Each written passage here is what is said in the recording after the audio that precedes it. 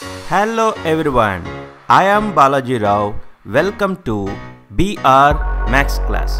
If you like this video, share it with your friends and subscribe to my YouTube channel to get more updates. Model 1, Basic Rules of Differentiation.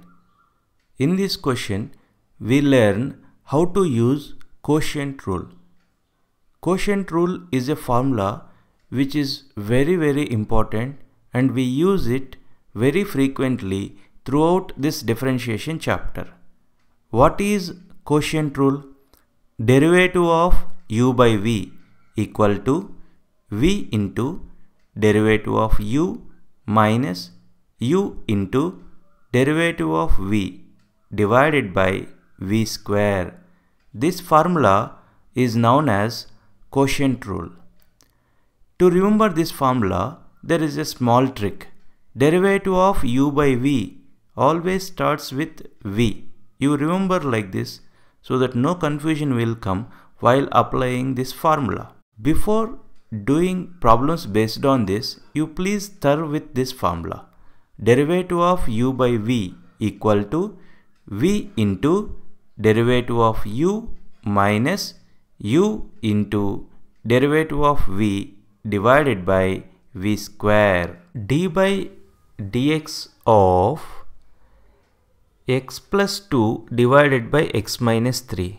You observe x plus 2 divided by x minus 3 is of the form u by v. Now you apply the formula v x minus 3 into derivative of u is x plus 2 minus x plus 2 into derivative of v, derivative of x minus 3 divided by v square. V is x minus 3 whole square. Now x minus 3 into derivative of x plus 2. How to differentiate this? We will differentiate each and every function. Derivative of x plus derivative of 2. We already learned this in previous classes. Minus x plus 2 minus x plus 2 into derivative of x minus 3. How we write it? As derivative of x minus derivative of 3. Derivative of x minus derivative of 3 whole divided by x minus 3 whole square.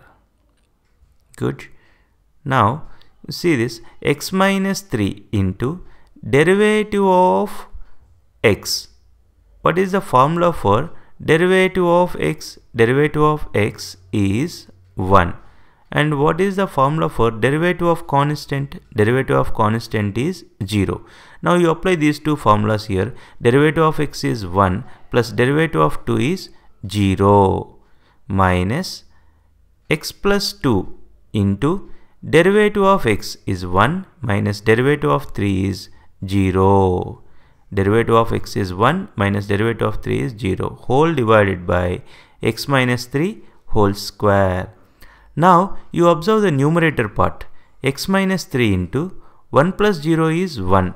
So x minus 3 into 1 is x minus 3 minus x plus 2 into 1 minus 0 is 1. So x plus 2 into 1 is x plus 2 whole divided by x minus 3 whole square.